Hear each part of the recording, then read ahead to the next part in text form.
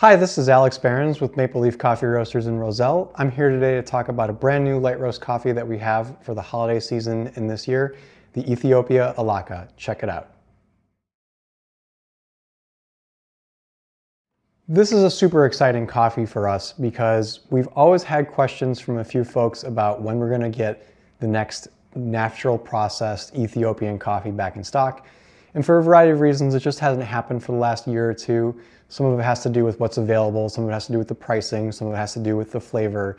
But whenever I get a chance to get a truly stellar, interesting coffee in stock, and especially right against the holidays, this is something that I'm genuinely excited about.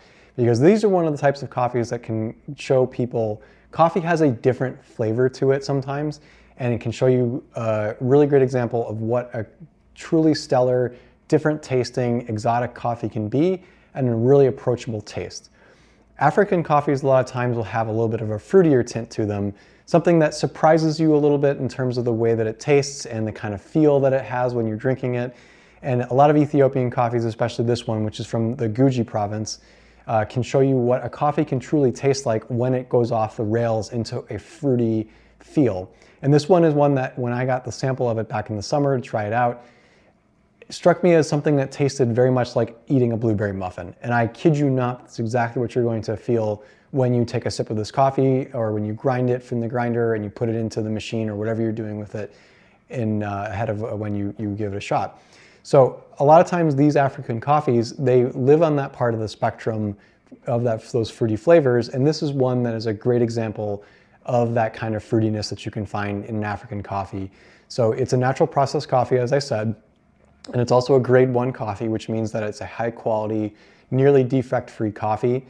So despite the kind of small size of the beans and the sort of difficult roasting processes this one is forcing me to go through, this is going to be a really pleasant looking coffee, and it's going to taste a nice amount of consistent and inconsistent at the same time. Natural processed coffees will generally taste a little bit different from sip to sip. That's just part of the nature of a natural processed coffee.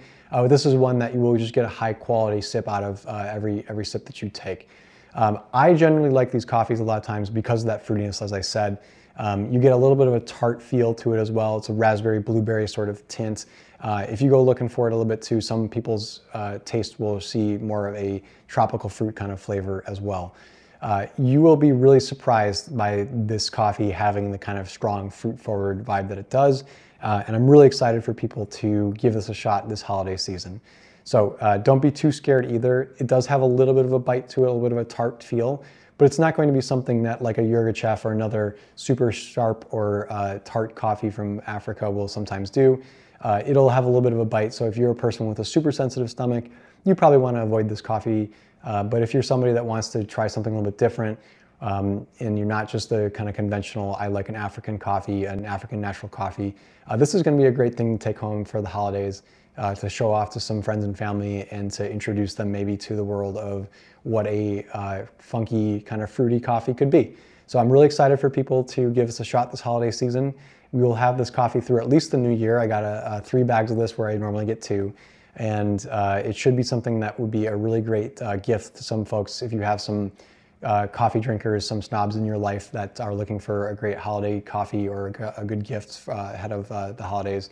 This would be a great way to sort of surprise them and bring them something really great tasting and interesting and exotic. So I hope you get a chance to check this out, and we will see you hopefully in store or online very soon. And if you have any questions about this coffee, always feel free to send us an email, and we're happy to answer anything you got.